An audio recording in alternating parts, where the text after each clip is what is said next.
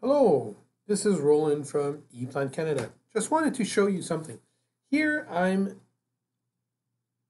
looking at a new part number from Phoenix Contact.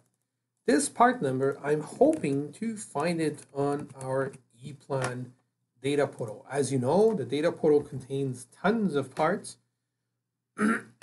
Obviously, some of these parts may or may not yet be created by the manufacturers. So if I try it out and I check this part number here, I may not find it.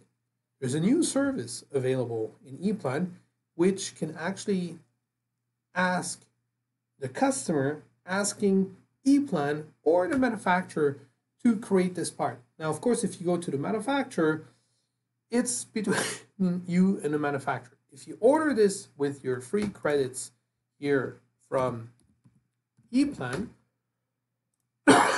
you type in the part number, you say I want my data IC style, metric, or NFPA inches.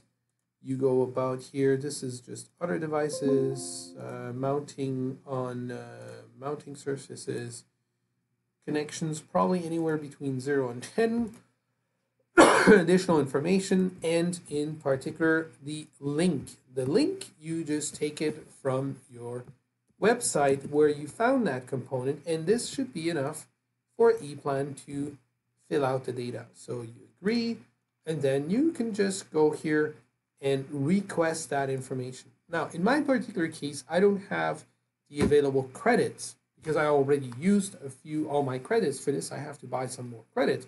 In your case, you probably have 100 credits or so, I'm not sure, 50 or 100, to create these parts and submit that order.